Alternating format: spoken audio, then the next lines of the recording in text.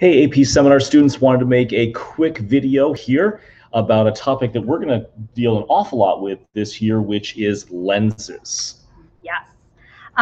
You have probably read in the course description or heard us talk about AP Seminar as a class that really transcends disciplines.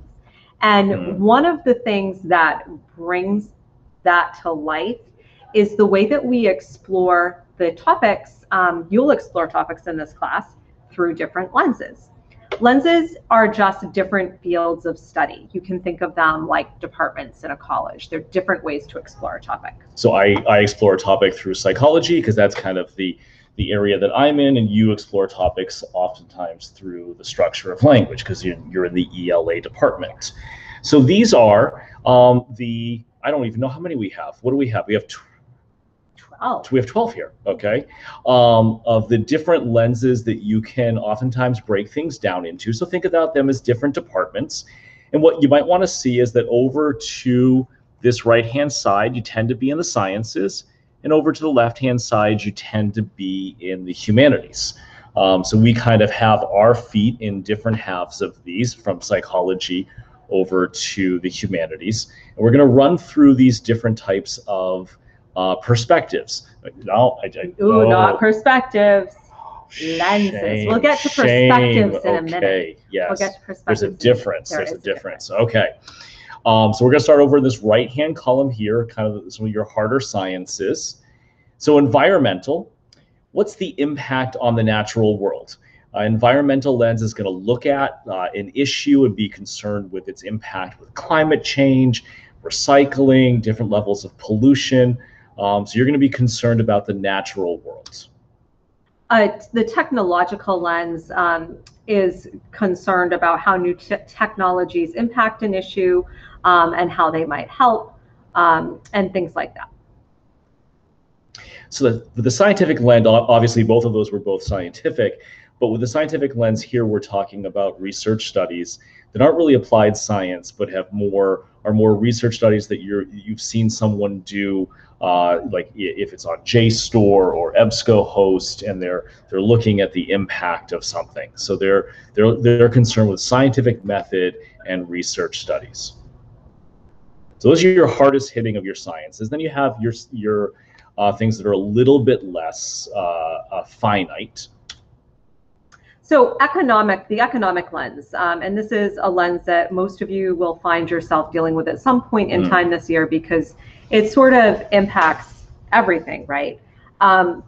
So when you're exploring a topic from an economic lens, you're really considering how it's going to impact wealth, resources, production of goods. It's concerned with money. Psychological lens, my favorite. How does this impact people's mental health and their health care? So here we're really concerned with people's stress, their depression levels, or positive psychology, like their happiness. We want to improve that. Medical is the physical aspect of people's health and healthcare. Concerns around physical health, private insurance, universal health care. Those are all things that a medical lens would be considering. Now we kind of really shift over into the humanities, into further away from science, into more dealing with humans. And if we're going to deal with humans, the first one we're going to do is educational. So this lens here is concerned with the act of learning and all the people involved with that, like students, schools, parents, and teachers. How do we learn best, and where do we learn best, and what methods do we use? We're figuring those out too. Yeah, absolutely.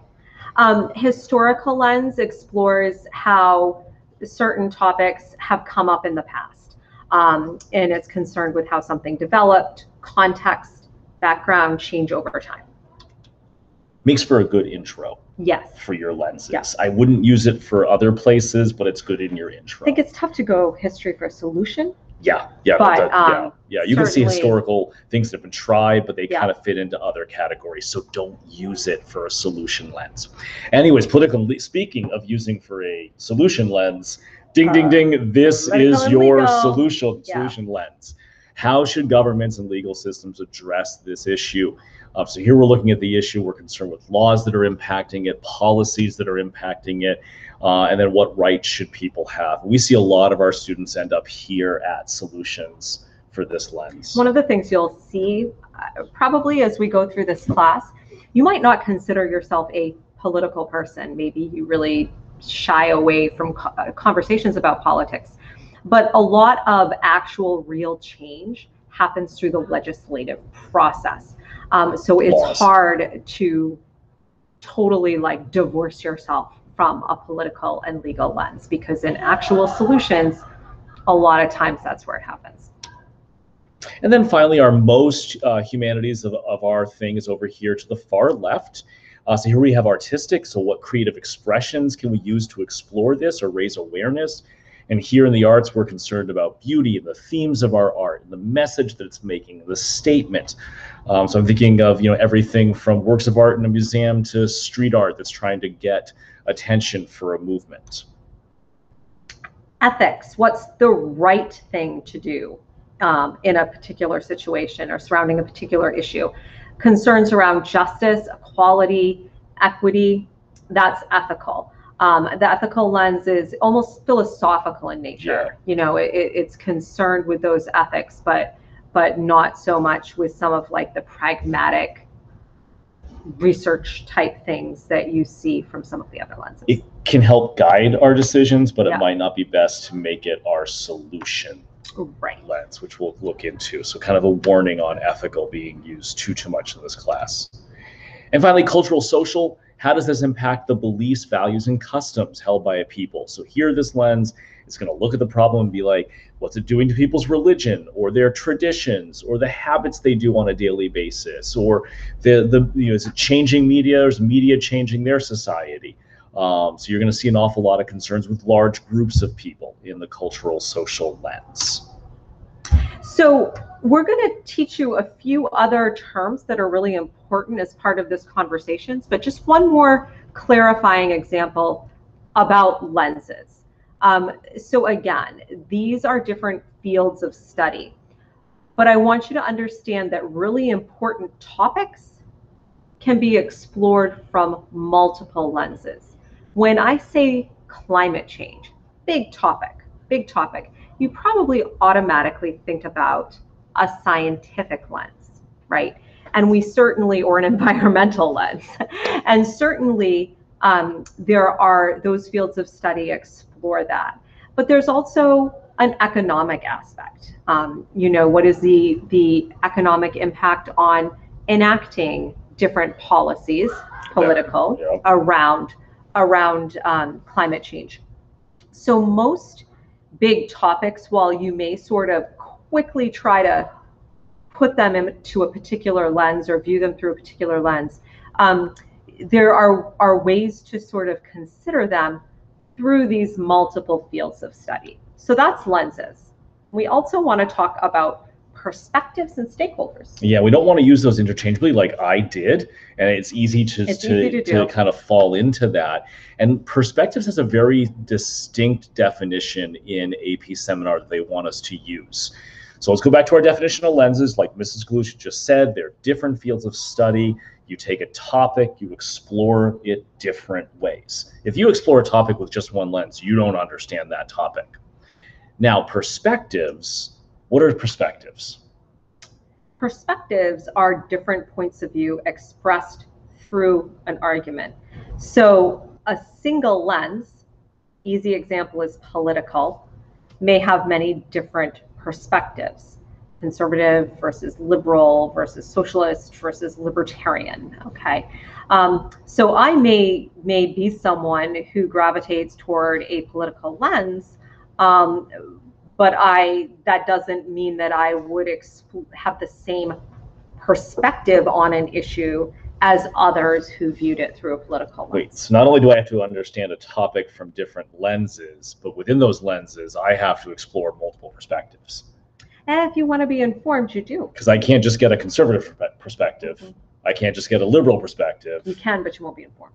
I need all of them. Right. And that's why this class is, in a sense, it's apolitical, because it's having you explore things from multiple perspectives. Not something our society is used to doing right now, Mrs. Galusha. No, we're yes, we're really bad at it. You guys will be awesome at it. Yeah. So we might have a topic, technology, and say we decide to pick at it from an economic lens. We could have picked other things. We could have picked how's that changing society. Just for now, this political lens, show me the money. this economic lens. Now, see how there's different perspectives. I might think that new technology will put workers out of jobs, but I might be a glass half full kind of person Yeah. and think that new technologies will actually create more jobs. Two different perspectives. Yeah. And then in our current society, we would just yell at each other Right. on cable news, but we're going to move beyond that in AP Seminar.